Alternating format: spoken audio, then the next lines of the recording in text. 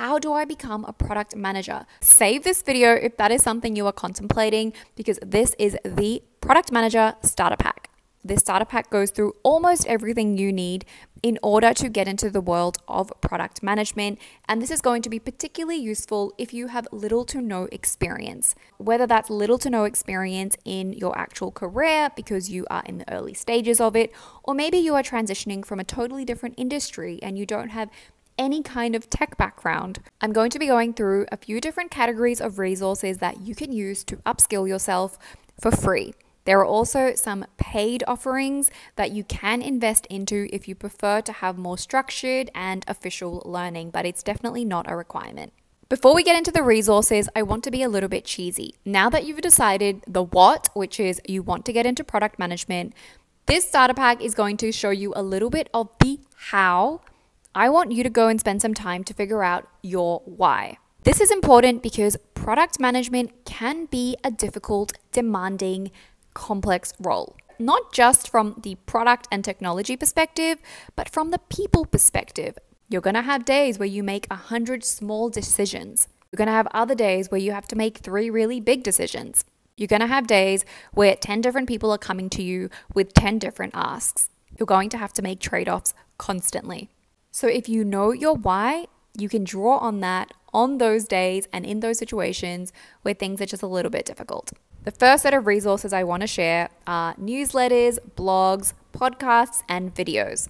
There are so many learnings, insights, and knowledge that is being documented and shared by experienced product professionals. Something I repeatedly say is how I learned how to be a good PM, and that is through learning from other people. Seeing how others tackle product problems is one of the best ways alongside just trying to do it yourself. But to that point, some of the newsletters I recommend, Lenny's newsletter, hands down number 1. He also has a podcast. And they get into a lot of the tactical day-to-day stuff that you need to tackle as a PM.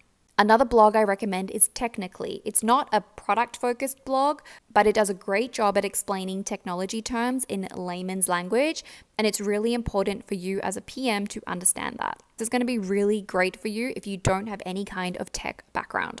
Next, we have the world of YouTube, and yes, I am showcasing my own YouTube channel here. One of my top videos is what a product manager actually does, this video right here. I also have a lot of tactical videos and templates that I share. I also document a lot of vlogs and days in my life of what it's like day to day working in product, and there are so many other channels like these ones that I recommend you checking out. And lastly, on the blog front, if you haven't heard of medium.com, go jump on it now and subscribe to some of their product-focused publications. Product Coalition is a great one, but they also have a lot of blogs written by big tech companies where they share how they manage product. Next, we have books. And believe it or not, half of these are free. These are just a handful of my favorite books, but starting with the top 2, these are free. These are ebooks written by Intercom. I highly recommend their book on product management and their book on their startup and business building journey. Another free ebook is written by Product School, which is called The Product Book. Now, while this is not strictly a product book, I think a great way to learn about building product and business is by learning from successful tech companies. And one of my favorites is the Netflix story. So check out this book called That Will Never Work by the founder of Netflix. And these ones in the middle are probably what I would call classics. The Lean Startup is immensely popular and a great way to understand how the world of agile product development works and where it came from. And Hooked and Inspired are a little bit more around how you can build products that really incentivize and engage users to keep coming back to your products. Next, we are talking about courses, certifications, and more structured qualifications. It's actually my least favorite category of resources to share, but I think it's important because different people are going to have different learning styles, and for some of you, structured learning is going to be the best. But what you might notice is that I'm not actually recommending any certifications or courses here that are specific to product management itself. Rather, I'm sharing with you other skills that you can learn and build in a structured way that are going to complement your product manager skills. But if you are interested in more of a product management foundations or basics, do check out Product School because they have some certifications that cover that topic. Now, if you don't have a technology background, I recommend going to Google Cloud Skills Boost and doing their foundations or their 101 computing course. This is just a very easy and low effort way to start getting familiar with the world of technology. And while you're there, you may as well do the free AI course as well. Now, if you're interested in upskilling more specifically as a product manager, then check out this platform called Skip Level. They specifically help product managers to become more technical. This is a paid offering, so I don't think this is somewhere you have to start, but it's something you can explore as you get further into your learning. Another paid product is this one down here called Reforge. They cover topics and courses that are delivered by real industry professionals from real tech companies. You can get a few free courses from them. They will cover product management foundations or product strategy, product growth, and really that whole spectrum of product development. If you're working at a company and they're willing to pay for this membership, that might actually be the best route to take in this case. When you do get to the point of interviewing for product roles, check out this platform called Try Exponent. It's only like $13 a month, and it is the best place to practice for product interviews. They also have a YouTube channel which has free mock interviews, so you don't even have to pay for this. The next category of resources is templates and tools, and this is going to be really important so that you have an easy way of delivering on the specific tasks that a PM has to do. So think of things like product requirements templates, product roadmap templates. Some of the best places to get these templates are Product School, my own website where I have product requirements, product roadmap, and even pitch deck templates with complimentary videos on how to use them. And lastly, I recommend Product Toolkit, which is paid, but it's very affordable and you get lifetime access to all of the templates offered on here.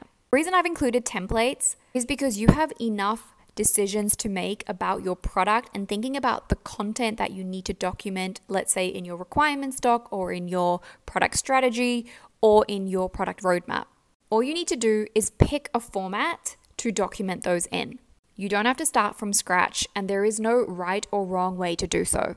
And as you get more comfortable with doing this, you can adapt some of the templates that you are using. But having a practical example of how someone else does it is the one thing I found really, really useful. Now, the last category of resources is product conferences and product community. Events like this are a great way to learn from and hear from other product professionals.